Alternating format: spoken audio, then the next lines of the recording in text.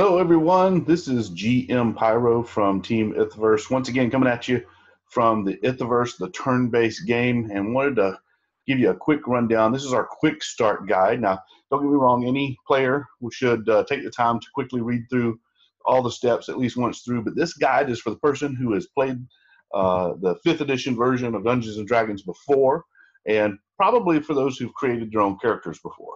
Because that is probably the hardest step in getting started is getting your character ready. So let's get right into it. You should either own the book or buy the book. Here's a link to a website where you can do so. Or probably more importantly, own the system reference document. I say own it. It's a free download from the website address there at the top. It has the rules and that we will be referencing for this game, and any other content will all be included in the system reference document. There are also some other online resources at, for instance, dndbeyond.com, and I emphasize the letter N there. That's DND Beyond, not the and sign. Great website with a compendium of information that's available to players on any device, any portable device, not just computers. So it's a great help while you're playing, and you can generate characters. We'll talk a little bit more about that later. But jumping right into it, how do you play this game and how does it differ from what you're used to around the tabletop? Well, you're going to be using our turn-based forum, and on the screen here you see when you are, after you've created your character and you're playing, you're going to receive a message from the game staff, your game master, if you will, and you'll be able to read that. It's a private message, and it is an outline of what your character sees. You got the date, the time, what's going on around the character. In reality, the post would probably be much more lengthy and detailed than what we're showing you here, but we want to show you on one screen how you read what it is your character sees. Your game master has even said something out of character, a little comment there at the bottom about something that's going on. In this case, it was experience points you earned. And you just click reply or use the quick reply blocks at the bottom and type back to the game master. And this is a narrative storytelling method of playing this game. So obviously, we want you to be creative. You write this in a paragraph format, much like in a book. You'll see that we're also using third person. We're looking over the shoulder of the character. We're not saying I do this and I do that like you might be accustomed to in a tabletop game. And that's because this is a massively multiplayer optional game. You may be mixing with others, and if everybody calls themselves I, that gets really confusing really quick. So we refer to our character by their name. We type our in the present tense because it's happening now, and you are typing to your game master what it is you want your character to attempt to do, what they're thinking, what's in their mind, what their plan is. That's fine, but any actions are unresolved. You can't say I go up and I thump the orc and beat him to death. Well, you don't know if you even hit him, much less beat him to death. That's for the game master and the dice to decide. So your game master will get an email or a private message, I should say, very much like what you're going to get. And it has what you've typed that you want your character to do. And then, of course, within about 24 hours, some games will move faster because the group wants to move faster. Some groups will play slower, only a couple times every week.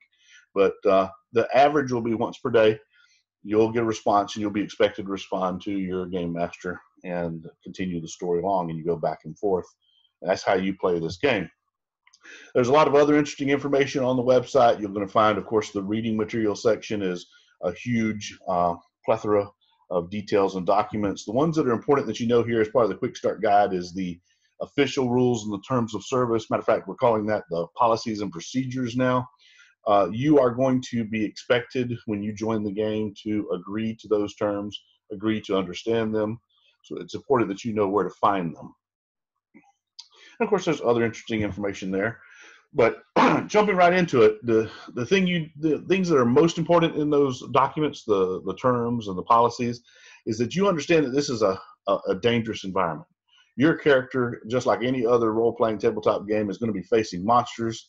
They're going to be facing traps. The dungeon master is not there to kill your character, but they are certainly there to make it challenging and make it exciting. So you're going to be constantly facing environmental challenges.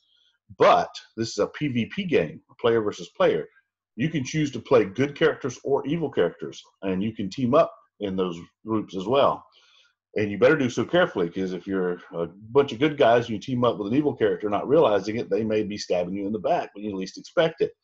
point I'm getting to is not just the environment is dangerous, the players are as well. Now, it's free to play this game up to through level 1. You start the game as a level 1 character that either you create yourself or you pick from a pre-generated list of characters that we help you with.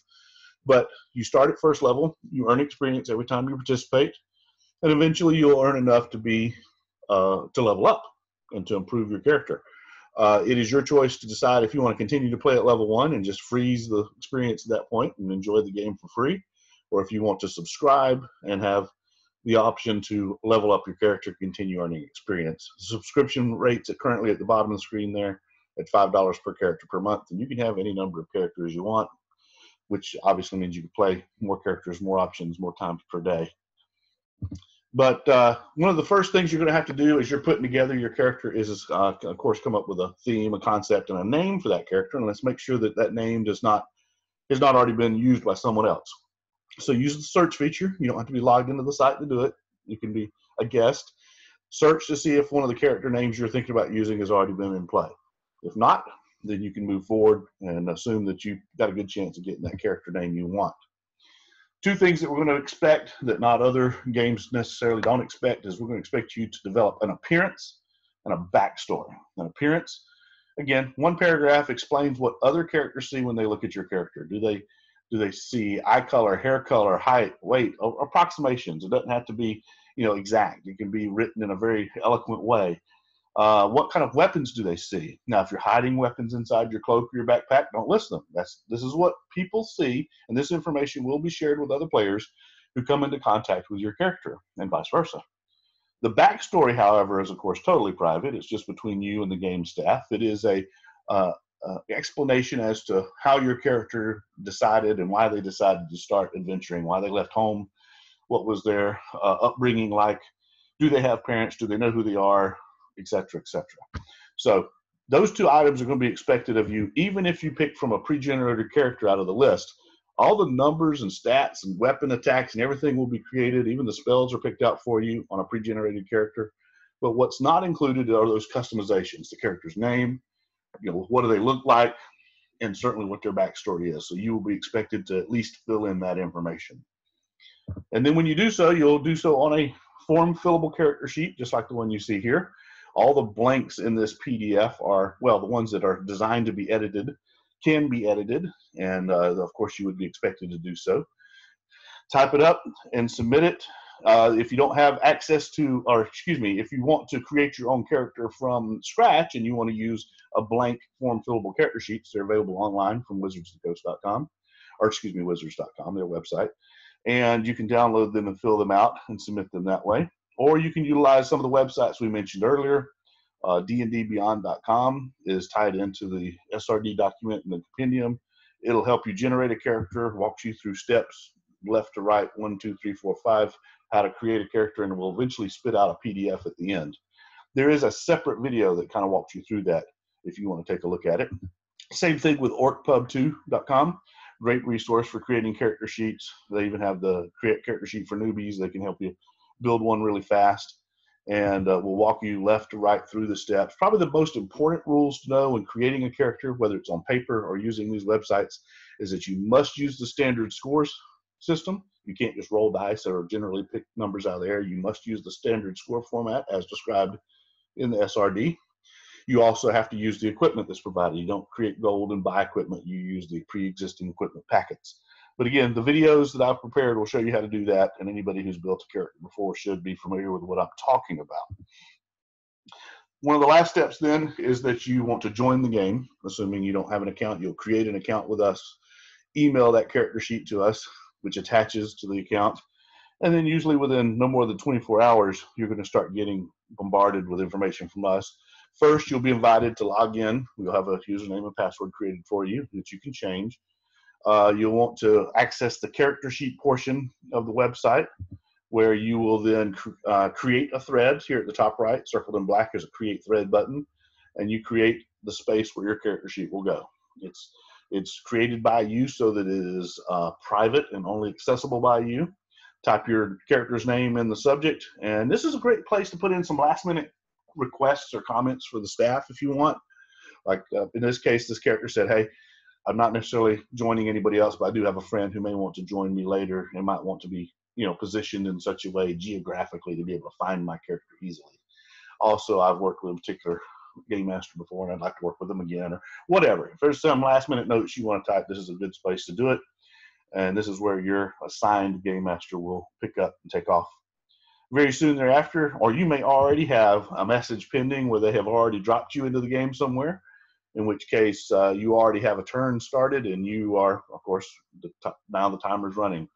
The expectation, unless you've established some other format, would be that you, or like for instance in that last post, that you want to, how often you'd like to participate and what you expect that participation level to be, how frequently. We would expect probably hear from you at least every 24 hours. So that's pretty much it. Jump into it, click on the message, and get started. If you have questions, you can certainly submit them through the support button at the top of the website. But this is how to get started. Quickly read through steps 1 through 6 in the quick start guide, and you'll be ready to go. That's it from Team Itherverse and GM Pyro. I'll see you online. As always, it's your game. Play it your way.